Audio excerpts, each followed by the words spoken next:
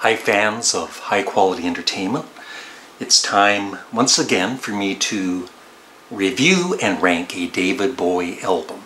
And I just wanted to say one thing. I was kind of turned off of doing these review and rankings because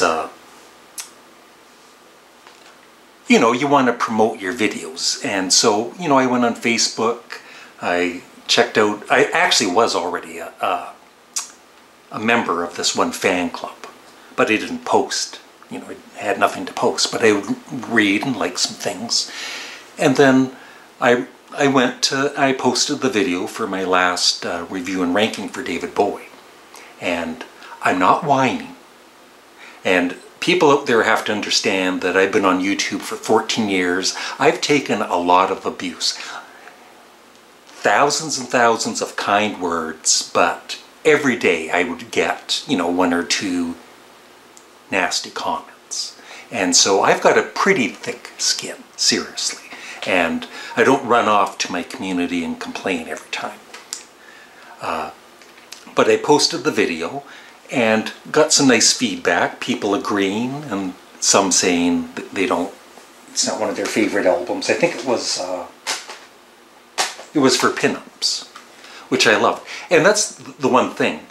I have really nothing negative to say about David Bowie. I enjoy all of his albums, some more than others, but I'm a big fan of David Bowie. So I posted the video, and like I said, I got some nice comments, and then, you know, 20 comments later, I started to get a couple of negative comments, and this one guy wrote, "Why do we care what this guy thinks?" I just don't understand people. Why? You know, it's a fan page. You're supposed to talk about the artist and post pictures. And I might not like everything somebody posts, then I'll just ignore it. Or I'm not going to write, "Why do we care what you think?" It just kind of shocked me, I guess, you know, that a fan page. And you know, when I post, I'm a member of a couple of Sparks fan clubs on Facebook. I never see any negativity on there. But I've had negativity for Yes, being on a Yes fan page and a David Bowie fan page. So I don't think if one of you wants to join, it's David Bowie with a star. If one of you wants to post this video on there and see what kind of reaction you get. But that's all I wanted to say. I was just kind of put off.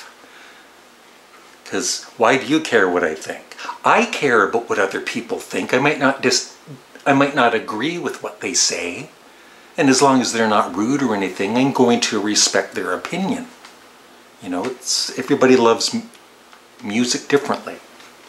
So anyway, sorry for rambling. We're here to talk about David Bowie's Diamond Dogs, and it sucks. But why would you care what I think? I'm just joking. No, I absolutely love it. It's one of the David Bowie albums that, for me, it's taken... Even recently, I'm enjoying it more and more because I've listened to it a few times to do this review. And I've always thought it was really good, but I love it more now than ever. I played it last night again. His vocals on Sweet Thing... his vocals on the whole album are just outstanding. And Rebel Rebel, it's one song, you know, where I work, they play the radio every day, and I've heard Rebel Rebel more times than I wanted to. But, you know, listening to it on headphones and kind of forgetting how many times I've heard it, it is such a friggin' great song. It really is. And the guitar work by David Bowie throughout the whole album I love. Especially the last minute of Sweet Thing, the reprise. That 1 minute at the end. I wish that would go on for like a few minutes because I just love it. It's dirty and love the guitar work and everything. So, Rock and Roll With Me, We Are the Dead, 1984, chant of the ever-circling skeletal family. It's kind of weird, but I love the whole album. Every song I really love. As far as ranking it goes, this is getting difficult because, you know, the later David Bowie albums, some of them I need to listen to them more. But I'm sure, you know, some I am going to love more than others. I might even just like 2 or 3 or 4 of them. But so far I love all of these albums, except for maybe the debut from 1967. It's just good. So in the rankings, 1, 2, 3, 4, 5, 6, 7, 8 albums. In 8th spot with a C is his real debut from 1967, David Bowie. Number 7, which I love. The Man Who Sold the World, with a B.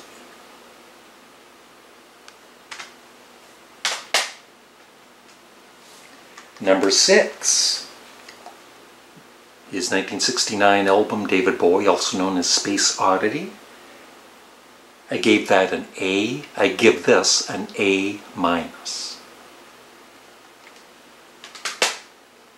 Surprisingly, you know, and that's the thing too, the video that I posted on the page, it is a really good review of it. I was totally positive about it, nothing negative.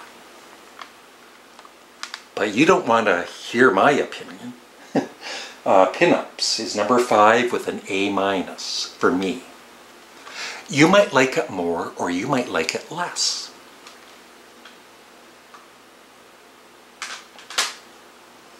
So, these are almost interchangeable because I love them both the same. But at the moment, Diamond Dogs is in 4th spot and Pinups is in 3rd spot, and I gave them both an A. And like I said, the rankings might change as I go along, and I'll listen to some of these albums again, and that's the thing about music too, is, you know, sometimes your very favorite album by an artist will change. In 2nd spot, with a A, is Hunky Dory. And number 1, and I have no idea, I honestly don't have any idea if this will be replaced by one other album, because I want to listen, even the ones I'm really familiar with. But I don't know if this will stay at number 1 throughout the whole series.